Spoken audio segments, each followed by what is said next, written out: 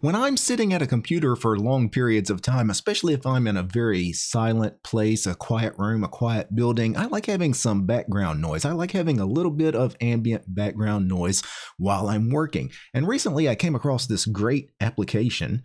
This application is called Blanket. What Blanket is, it's a GTK application that allows you to play a variety of ambient background sounds.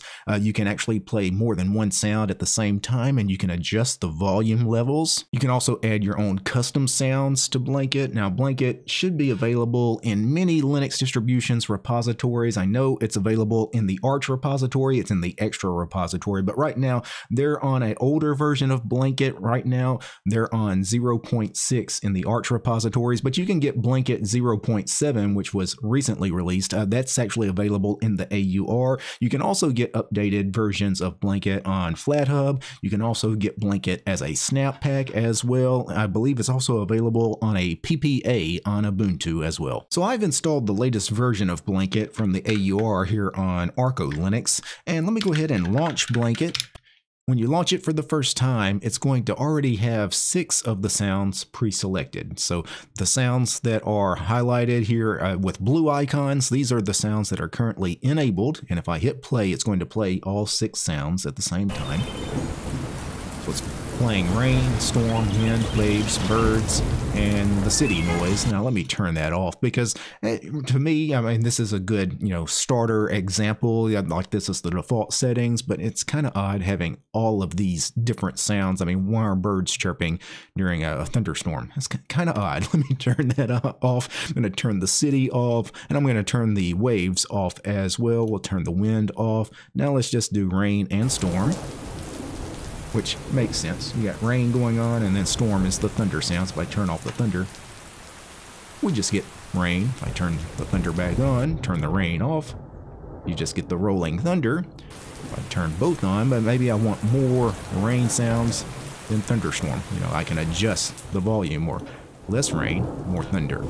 You can play with the volume settings for these. So Blanket ships with 12 sound files out of the box, but you can add your own ambient background sounds if you want to. For example, we've got this button here, add. And for me, I actually do have a collection of ambient background noises because I've created my own background noise app in the past. You guys know that part of my DM scripts, I have a DM sounds script, which is for ambient background sounds. And if I can remember where I have those background sounds saved, I've got it in one of my GitLab repos. It may take me a second to go find these. So I found one of the background sounds here that's on my system. I'm going to add this one called plane. Now this is a plane taking off. Now this noise, it's going to be kind of hard to hear because at first I believe it starts off very softly, right? Because the plane moves slow down the runway, right? Well, once it really takes off, then it gets quite loud. But you can start hearing it now. Here in a minute it'll get quite loud, but I'm not going to play it too much further. That is the plane sound.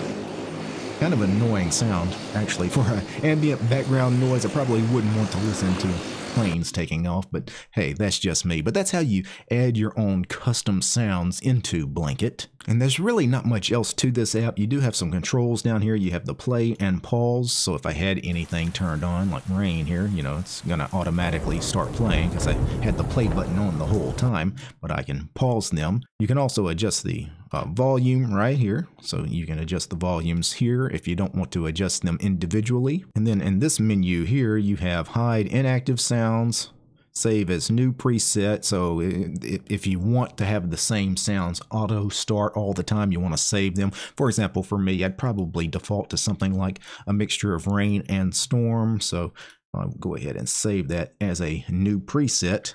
I'll just say DT preset for the name.